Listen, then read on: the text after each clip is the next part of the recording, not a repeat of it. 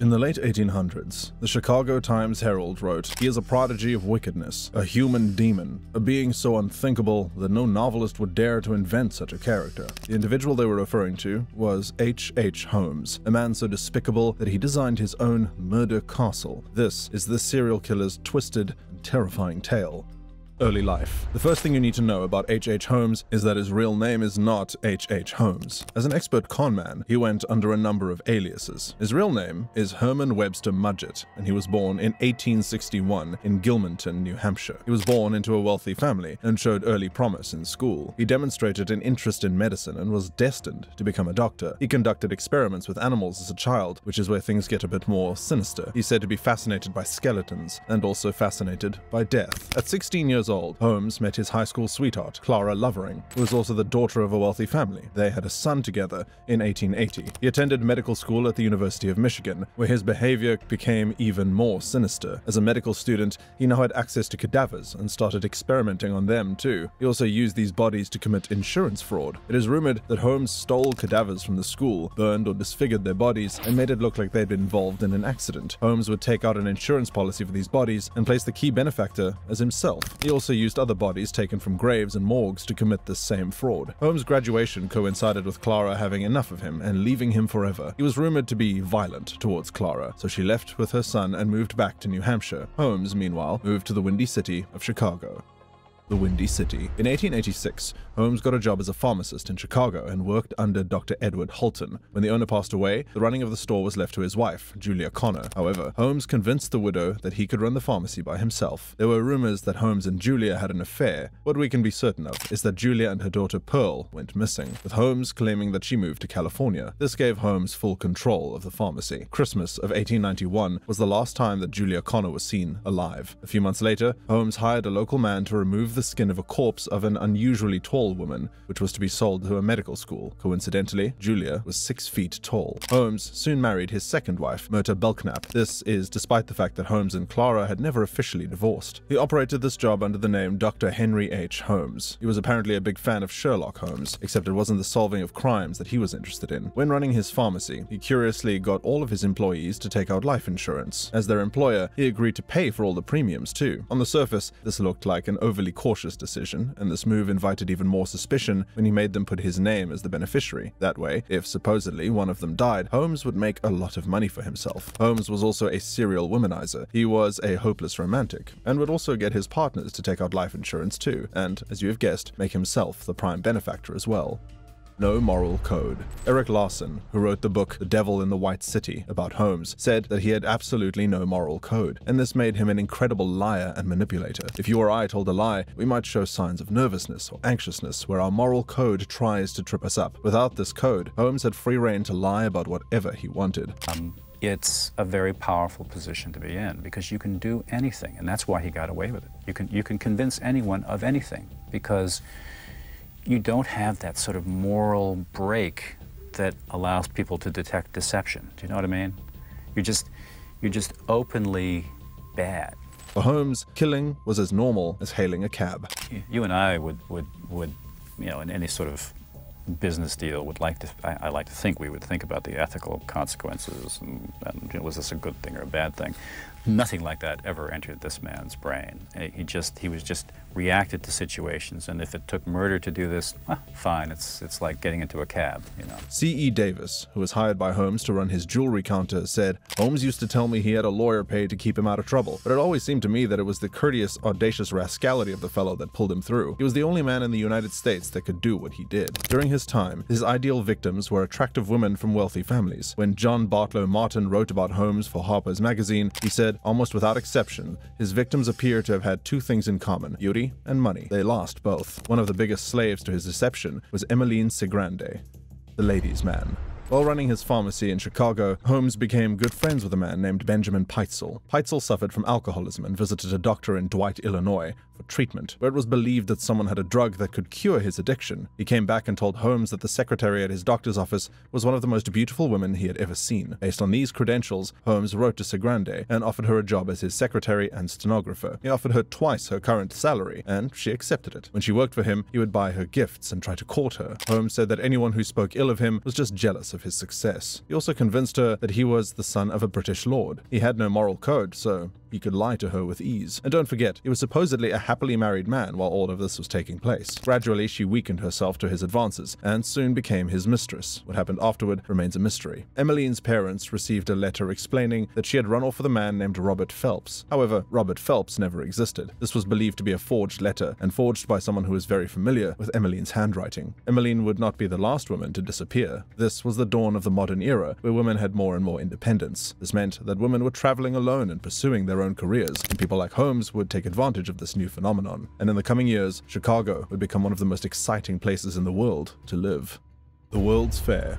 In 1893, Chicago was set to hold the World's Fair, which coincided with the 400th anniversary of Christopher Columbus' historic voyage across the Atlantic Ocean. Hosting this event in Chicago certainly raised a lot of eyebrows. New York and Philadelphia were seen as the more suitable cities, and this was Chicago's chance to prove itself on the world stage. 4 years earlier, Paris had held the World's Fair, and chose this event to introduce a little-known building known as the Eiffel Tower. Millions of people across the world were coming, and Paris had set the bar incredibly high for what was expected. With so many people coming to visit the Windy City, Holmes proposed the idea of building his own hotel. The city needed as much accommodation as it could get, so this gave Holmes the perfect opportunity to finance its construction and receive loans and investments. In fact, there were no builders or architects that could tell exactly what was in this building. The only person who knew the full ins and outs of the building was H.H. Holmes. Essentially, Holmes continuously hired and fired workers throughout their construction. In this way, nobody would have a clear outlook of his exact plans. Furthermore, he could also accuse the workers of bad workmanship and refuse to pay for their services. The future caretaker of the building was an Irish immigrant named Patrick Quinlan. Quinlan helped Holmes build some of the trap doors and helped line some of the rooms with asbestos, but never questioned why these might be needed. In fairness to Quinlan, he may have thought that his boss was a con man, but nothing more. These trap doors and passageways were used to hide furniture when his creditors came calling. Holmes bought all of the furniture on credit and then just didn't pay any of his bills. When men arrived to repossess this furniture, they simply couldn't be found. On one occasion, a furniture removal man walked into the building and found it completely empty, but it became clear that these hidden rooms and passageways had a much worse motive behind them. As John Bartlow Martin explained, the castle had swallowed the furniture as later it would swallow human beings.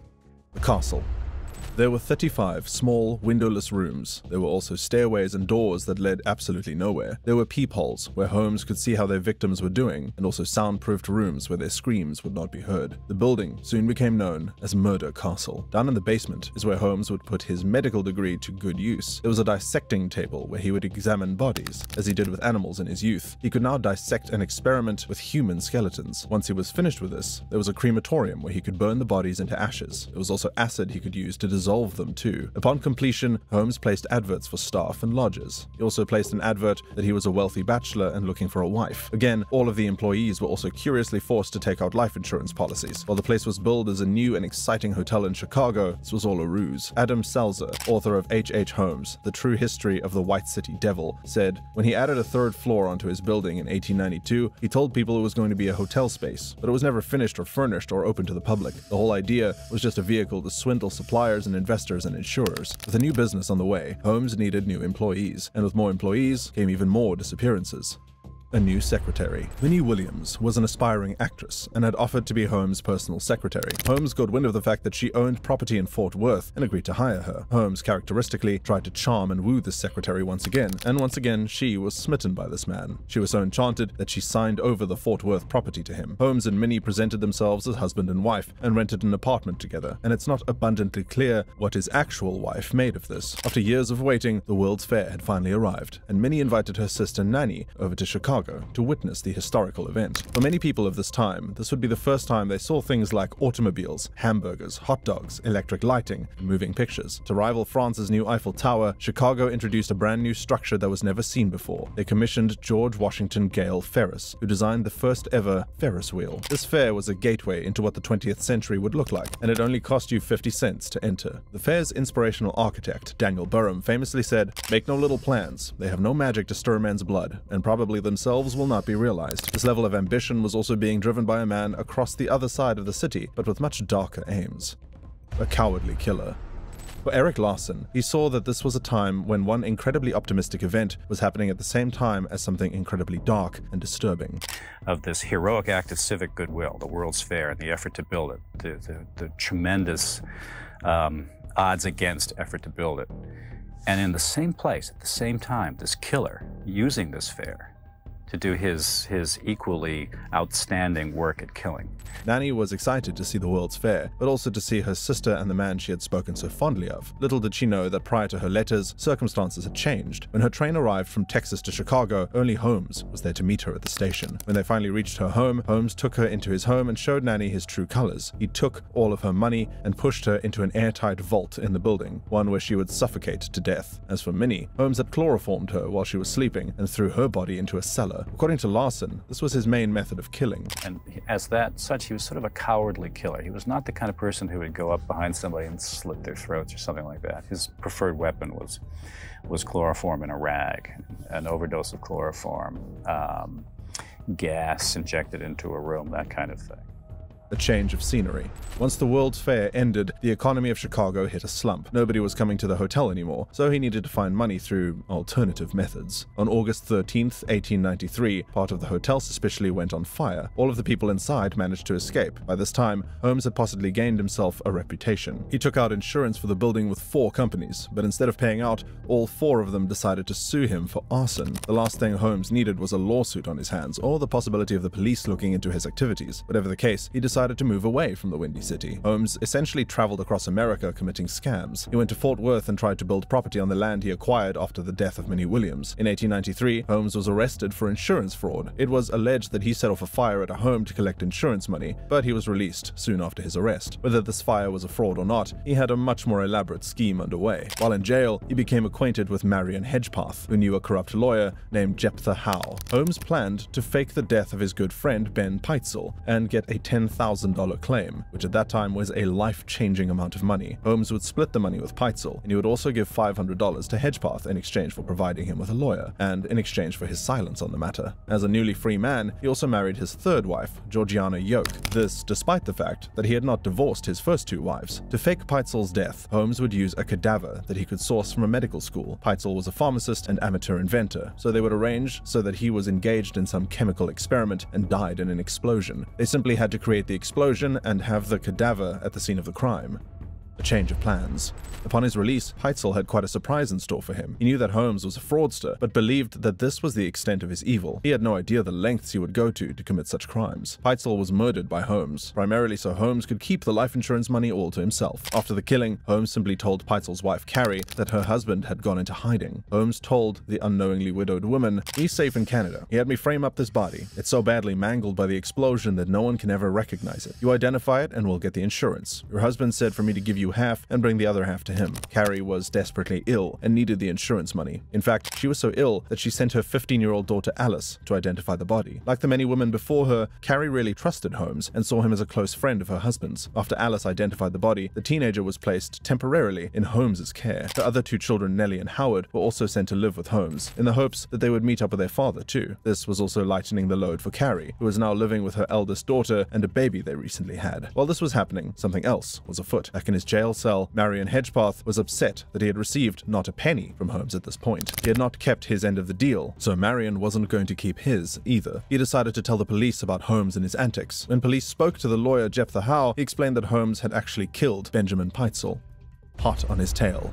The police first found Carrie and were distraught that she had given custody of 3 of her children to this murderous man on the run. Holmes had traveled from town to town with these 3 children, each time promising them that they would one day meet with their father. At every town and every train ride, they were given another promise that they meet their father. However, Carrie's 8-year-old son had asked too many questions. When they stopped in Indiana, Holmes rented a home and brought Howard in on his own. It was between these 4 walls that he poisoned him, cut him up, and burnt his body. It was the 2nd member of the Pitezel family that he killed. He feared that there might be more too. After a lengthy search for Holmes, the police finally caught up with him. He was arrested in Boston. For Detective Frank Geyer, who had been following him across the US, they had finally got their man. However, 15-year-old Alice and Nellie Peitzel were nowhere to be found. Toronto was the last place these two girls were seen, and police were tipped off to a quaint little cottage where they might be located. Nobody was inside, but knowing Holmes, he may have concealed this evidence. Detective Geyer gave a chilling description of what happened next. The deeper we dug, the more horrible the odor became. When we reached the depth of 3 feet, we discovered what happened to be the bone of the forearm of a human being. There were no injuries, and it's suspected that he allowed a gas valve to leak inside the room and caused them to suffocate to death. It was a trademark Holmes murder.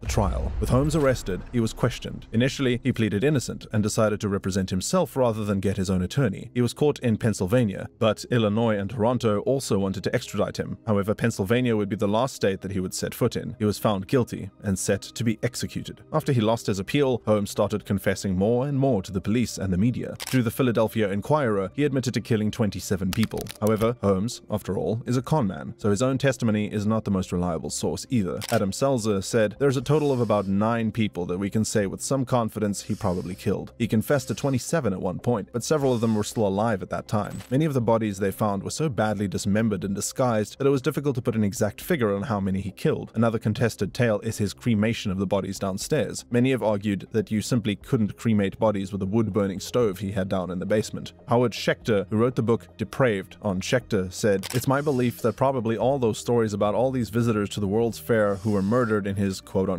castle were just complete sensationalistic fabrication by the yellow press." Holmes was clearly very fond of women. However, Schechter argues that Holmes was not motivated by any form of sadism, but pure financial greed. I do believe that Holmes was driven primarily by greed.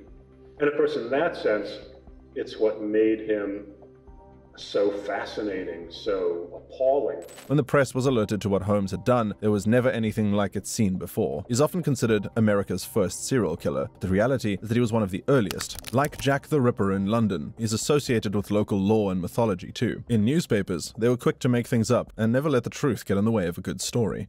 The media lies. When researching Holmes, Schechter came across multiple sources where the newspapers later admitted that some of the stories were untrue. A big front page headline: "Human ribcage found in the castle of in the basement of Holmes's castle."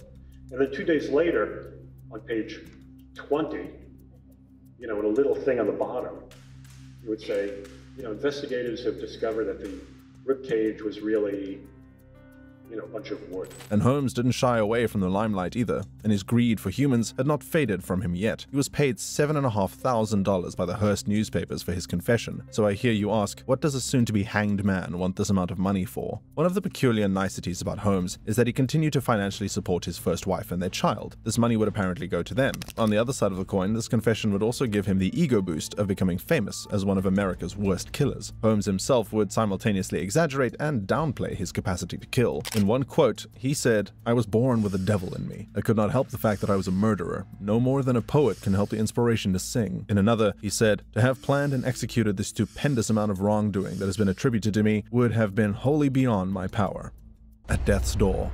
Whatever the case, Holmes was convicted of 9 killings, and when the dust settled, it was time to face the music. Before his hanging, Holmes requested that his coffin should be contained in cement and that he could be buried 10 feet deep. He audaciously didn't want people digging up his grave. At 10:12 a.m., Holmes was hanged at Moyamensing County Jail. His neck was broken by the fall, and he was not pronounced dead until half an hour later. A reporter for the Chicago Sun remarked how he was surprisingly calm when he arrived at death's door. Without an instant delay, his hands were bound behind him and the black cap adjusted. Sheriff Olemed placed the noose about his neck, and after an instant of terrible stillness, the crack of the bolt rang out like a pistol shot, and the man had fallen to his doom. The marvelous nerve of the man never deserted him to the end. Even on the scaffold, he was probably the coolest person in the solemn assemblage. Holmes' murder castle was eventually demolished and taken down. On the original site in the Englewood branch of the United States Postal Service, caretaker Patrick Quinlan was forever known as the caretaker of Murder Castle. There was nothing charged against him, but it seems like he was eaten away from the guilt of not sussing out what was going on, and not questioning any of the highly questionable behavior from his employer. He did in fact help him devise the trapdoors Holmes used for his murders. In 1919, caretaker Patrick Quinlan took his own life. He poisoned himself and left a note saying, "I could not sleep." A twisted legacy.